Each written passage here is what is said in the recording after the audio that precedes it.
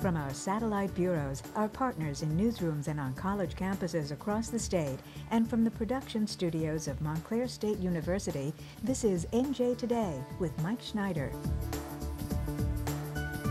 A hopeful sign that tops tonight's Garden State Express. First stop, Camden, and the grand opening of a new charter school, the Leap Academy University Charter School STEM Campus. It cost $12 million to build and will offer students a heavy dose of science, technology, engineering, and math.